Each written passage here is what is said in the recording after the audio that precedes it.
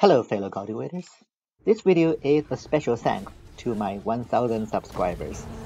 And yes, after 1.5 years of uploading the first video for Tale of Immortal in this channel, we finally reached this milestone. And I would like to thank all of you guys' support for this channel, and I'm really grateful for it. So I know the title of this video is about, why you should play Chaos in this game and a few tips about it. However, before we get into this topic, I want to talk something about, this channel and this game, because I think, 1,000 subscribers is usually the time you do such things. So I started this channel pretty random and spontaneously. So I started playing this game quite early, like, the game has been 3 years. I mean, within a few months of this game came out, I already started playing it. That was even before the second update and everything. So the highest realm you can reach is actually Narsen Soul at that time. I learned a lot of things about this game from the Chinese community. This game is actually really popular on Bilibili. Like, there are a lot of, uploaders. That's how they call it there. They have many subscribers and about this game, and I learned a lot of things from them. Then I joined the official Discord, and to my surprise, I realized that the English community do not share the same common knowledge about this game. There are a lot of wrong, assumptions was considered as facts about this game, such as, Wind Sword is the only way you can survive Chaos, or things like Spear is not available in Chaos. As you can see from this video right now, Spear is very strong in Chaos. And yeah, many people do not know some basic things like how to reach zero cooldown special skills, or how, Fairy Flame works. Can you imagine people do not understand how Fairy Flame works, and of course they will not survive Chaos. And this is the time I try to argue with people a lot, and yeah, you know me, if you go to the official Discord, you will see me answering questions, and sometimes, nowadays I do less, but still argue. And yeah, and one day I realized that instead arguing with people, maybe the easiest way is just to show them how things can be played, how builds can be played in Chaos and so on. This is why, if you look at the older videos of my channel, they are mostly build showcase in Chaos, and most of them don't even have any commentary. And yeah, because I was not really trying to make, a new player guide or anything, just to tell you that, this game have a lot of different way of playing, and Chaos is just a simple thing to do if you know the basics. And I have no intention to show that I'm the best player, because I am not. I was a bad player since I was a kid. I was never good at any game. The only reason I seem to be good at this game is because I have learned a lot from the Chinese community, as I mentioned in the beginning. And I just want to spread some knowledge to the English community so that more people can enjoy this game.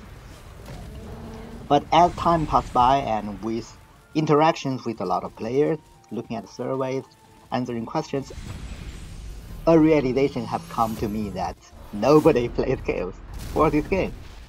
Nobody enjoys battle components.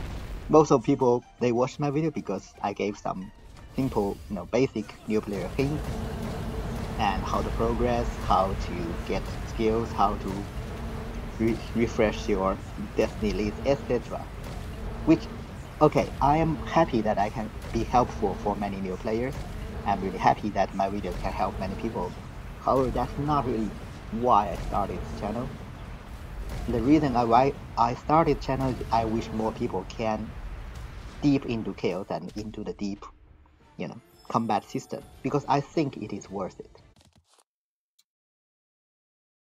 So my opinion is, once you start this game, you should start with normal, just to get familiar with the gaming system, because sometimes it can be confusing, and especially if you are the first time to play this type of cultivation game, it can be really confusing. You go as far as you can until you get bored, because in normal difficulty, when you are fighting the enemies, you just need to press down the mouse button and kill everything on the screen.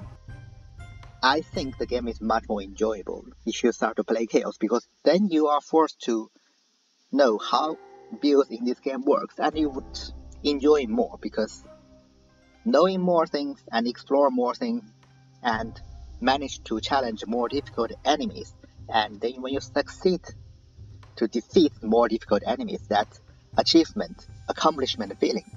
It's why you are playing this game, right? And but this is not the main thing. So before I go to the reasons why you should play Chaos, I want to first take a few minutes talk about one big confusion about Chaos difficulty here. So when you look at the difficulty level, you might notice there are some differences.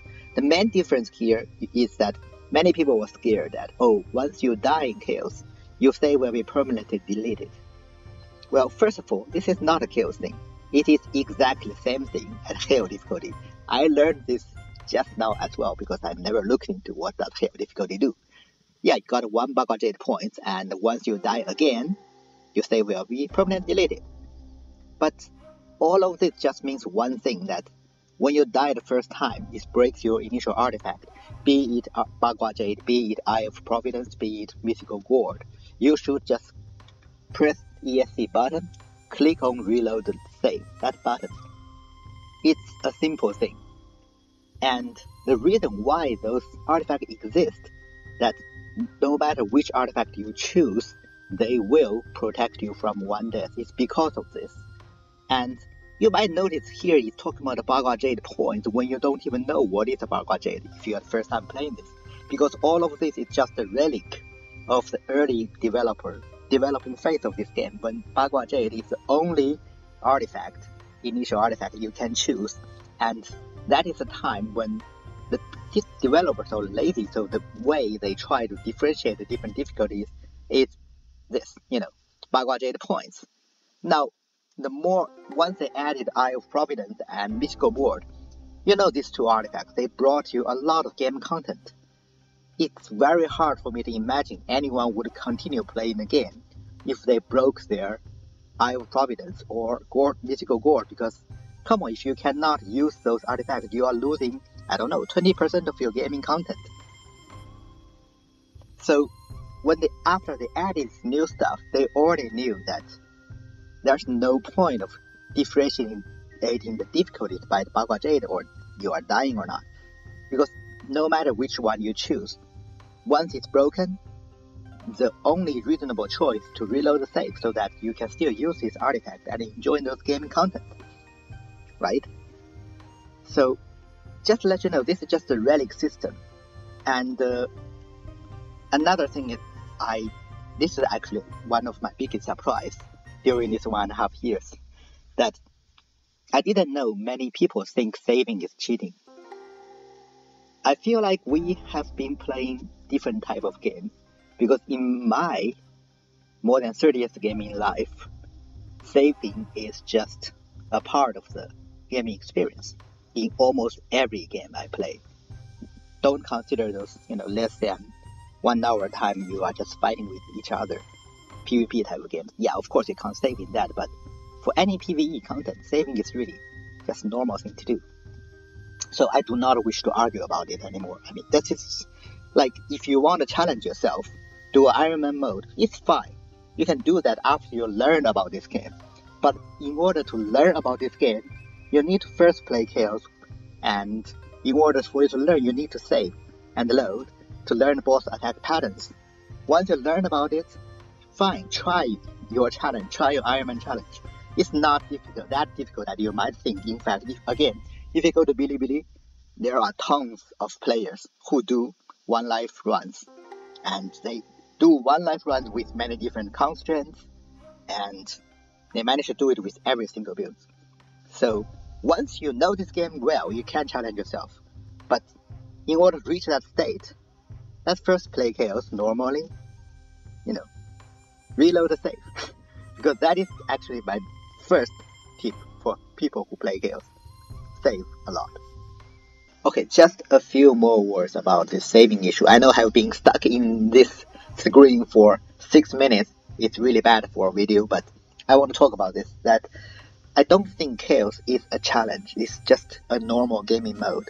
Like, I think during my argument with other people, I realized something, that they think Chaos is a challenge. They think that when I say you should play Chaos, I'm using a elitism mindset, that I'm bragging myself I can play Chaos, which cannot be more untrue. Like, I have been saying that I'm always bad at games. The only reason it seems that I'm good at this game is because I know some basic knowledge about it. And yeah, I'm trying to spread those knowledge to the English community by making those videos. And there's nothing for me to brag about this because I consider playing Chaos just a normal gaming experience because that is the game how it's supposed to be played.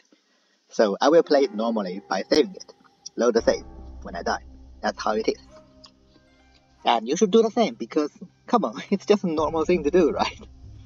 What's wrong with loading the save when you die? I mean, without doing this, how are you supposed to learn about this game? Even when you are playing Souls game, you have a bonfire. Your fire you don't get permanently deleted if you die. Anyways, now I will try to be faster a bit. Talk about what other things Chaos provide you. So there are actually some really good things about it. Like you get high rarity skills, which is really important because I have been saying that if you manage your sect well, you can get red rarity, LMB, RMB, motion skill, ultimate, and 5 general mind skills from your sect manual pavilion. But that is only true if you are playing Chaos. So that is one thing. Second, if you fight a world boss, again, if you have watched my playthroughs, you see that I farm world boss. Again, you need to save and load to farm a world boss. Sorry to say that, but yeah. When you farm the world boss, you got double job base and also red rarity for manuals. So the world boss become a very good resource. However, that is again only true in Chaos. So in general, Chaos also give you double items so that when you farm stuff like shards, combined chi, or farming for those comprehension and learning skills materials, you will be double job. So it reduces a lot of your grind, which is again I like about. And yeah, so when you play Chaos, you got double job and higher rarity job, so it's much easier for you to progress and to build a build so that you can challenge more difficult enemies. That's probably another thing which some people don't like, but I think it's a good thing about Chaos because the enemies are more difficult, which means that first you need to make yourself a good build in order to pass by it. And here's another thing. I see a lot of people complaining about NPCs in this game are so difficult. But if you have watched my videos and you have hear me talking about it, it's clear that if you have to do the basic thing, which is learn your mind skills, unlock or sub skills, comprehend it, you will be stronger than any heaven chosen in the same realm as you, and you will be stronger than NPCs who are one realm higher than you. And if you progress a bit later in the game, you might be even stronger than NPCs that are 2 realms higher than you, just because you did the basic thing that is learn mind skills. You don't even need a build to do that. Okay, and once you start with a build, you can defeat any NPCs. Because, I mean, you only need one thing that is higher attack than their defense, and a good skill set, so that you can dodge their skills, etc., and do damage to them. And this is actually the two things, high attack and good skill set, is also the two key points so that you can progress Chaos. In general, in Chaos, if you cannot reach that stage, you can defeat all the NPCs in the same realm. You definitely cannot defeat the world boss that is blocking you to progress into the next realm. You see the logic here that in order for you to progress literally in the game, you are naturally stronger than other NPCs. And I think that is actually a very good point because we are supposed to be special. We are the main protagonists in this game, and in many plots you can see that we are the special one. We are the one who managed to fill the Eastern Sea with Jingwei. We are the ones who defeat 5 divine beasts. Everyone else don't know this information. We have to give them the beast souls. We are the ones who reunite the entire alliance and progress into Chiyu Deep Land. We are the one who defeat Xingtian that nobody else can do. Of course, we should be stronger than all the NPCs in the same realm, because that is how it's supposed to be. And only in Chaos, just to progress, you are naturally in that state. This is why I think Chaos is how this game is supposed to be played. Alright. So here we start to give a few tips about how to, start playing Chaos. And actually, most of these tips are already there in my 10 tips to new player video, except they are more in the later part of the video, like from 6 to 10, something like that. So I know a lot of you won't watch a video that long, but unfortunately, this part again is in the later part of this video as well. So I'm afraid that many of those will still won't see it, but anyways, let's say it. So number one tip is still, to save a lot, because that is really the basic of everything, especially for the few tips I will talk about later. You will see that you cannot achieve those if you do not save. And the second tip is actually get higher attack by choosing some things, natural destinies that increase your attack. I know I've been talking about the importance of luck and insight, and everything else can be improved later in the game. However, if you are playing Chaos, I would suggest you to choose something that increases your initial attack, and that will help your initial game experience a lot. And the reason of this, I think this is some time to talk about this basic knowledge again. What does those things do? Like martial art spirit roots, they do not directly affect your damage at all. The only use they being here, one is so that it is the minimal requirement you can learn a manual by yourself. Two, if you have higher, for example, if you have a higher spear and the enemy does a spear attack to you, you have a higher chance to neutrify the attack, which neutralize, as you can see written here. Neutralize means half damage, and that's it. The same thing goes to you. If you are doing spear damage to enemy, if you have higher spear stat than them, they have a less chance to neutralize your attack, which is again just half your damage. And they do not directly affect any damage you do to the enemy. What are the things that directly affect it? The attack and defense. Your attack minus enemy's defense is the biggest damage multiplier you can get in the game, even bigger than Fairy Flames, because this is the basic thing.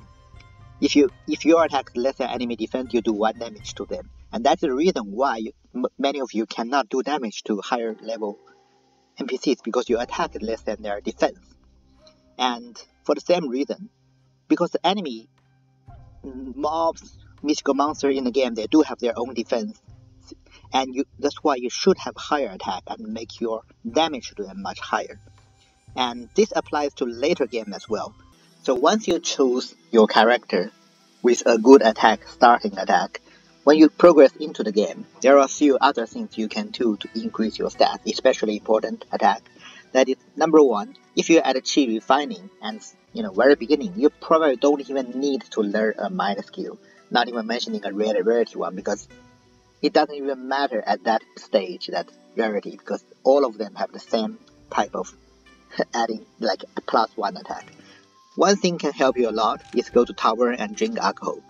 The biggest merry drink, which can give you mighty strength, robust body, light as feather. The first one gives you attack, second one gives you defense, the third one gives you a travel speed and agility. They are quite useful. The cheapest one will also give you blood boil, which increase your HP, and don't remember which one, which increase your MP, I think. And the middle one good thing is body of steel, which increase your critical resistance, because in chaos, if the boss land a crit on you, it might one-shot you. So crit resistance, quite important. So drink those wines from tavern can help you even without mind skills. But of course, once you go to foundation, you should probably learn mind skills. And again, go to your mind skill page, look at this character. I only learned a few. Move, most important, which is attack, and usually at certain point you might want to get a defense as well, and MP1, which is really important again, because the first sub-skill here, guide as a MP mind skill, can have the sub-skill to generate a shield point for every 1 energy used to cast skills, and 1 shield point can cancel completely 1 attack from the boss, even if the boss, that attack should do 1 million damage to you. So a shield guide is really helpful for you to survive in early stage of the game. And yeah, and here are the things that For things like Secret Manual, Divine Power are more when you already start making a build. For example, this character has soul formation, so that is middle to late game. That's when you need to get those things. But in early game, you really need is just two things, two mind skills. One is a good move, mind skill. One is a shield guide. Doesn't matter what kind of shield. For example, this one is blue, uncomprehended. But as long as there is this shield sub skill here, it's helpful. And another thing that you can do in early game is always to learn skills from your master, and that is quite important. Again, as an example here, you see I have 1500, and that is because my divine power already provided me quite a few attacks. And now if I remove this move, notice that I'm at soul formation and this move is only Narth and Soul, so it's one realm lower than it's supposed to be. And this reduce my attack to 1000. So just one single move here is 30% of attack increase. This is why you should always get a up to realm move. Imagine this one is actually soul formation. It will jump it directly to 1500-ish, right? But when you're at the early game, one thing you can do is go to your master. And you can always make masters if you are a good, nice person. And they are, family-oriented, traditional, nice person. Then you can learn skills, learn their move. You can learn skills up to 2 realms higher than you. And especially in early game, just by the realm difference, even if you do not have any of those newly learned mind skill, unlock the sub skill, nothing, no comprehension, just by the sheer realm difference will give you a lot of attack that you're supposed to have. Imagine this one without anything, enlightenment. It's about the same as this Narth and Soul one, right? But this one has some good sub skills and also comprehended. And this is the case more in the middle to late game. In early game, just realm difference is already much better. And yes, once you progress to the middle to late game, you should find, start farming world boss, go to sect, etc. Thanks to the fact that you are at the chaos and you can save. You can get some good manuals and then you can unlock them, comprehend them, and with up to realm mind skills, you can defeat enemies in chaos. The last tip, and it's also actually one of the most important tips, that is to learn boss attack patterns. And in order to learn this, you would have to save and load, die a few times, try to understand how things goes. I mean, you can also watch my videos about boss attack patterns, but I would say, hands-on self-experience actually help you learn much better. And most of the bosses in the early game stage, for example, the tree, the Goliath crab, etc., like Duncan, Harpy, all of them have very simple, clear pattern, and if you know them very well, you can dodge all of their attack easily. Like Duncan have a pattern, it will first summon, okay, and it will do this, you can dodge it, it will charge towards you now, okay, now it's a tornado time. Tornado is a typical thing that you should just be, now charge once, it will charge twice again, and you keep distance during all this time, breeze cannot hurt you, and then you will do this thing 5 times, 1, 2, okay, I'm ignoring everything else, but if you are playing, you should clear up those small mobs first, right? And tornado, that's another thing about dodging attack, you need to be a bit more calm. Do not just running around like a fly without head. You know where are they hitting, you keep calm, you move a little bit outside their range, and that's basically it. And of course, if you are faster, you have higher agility, it's always easier to dodge all the Duncan, every boss skills. But yeah, as you can see, I was not hit by Duncan at all. So I guess that will be everything about tips for chaos play. So just to recap, number 1, save a lot, because saving is the way for you to learn and the way for you to farm.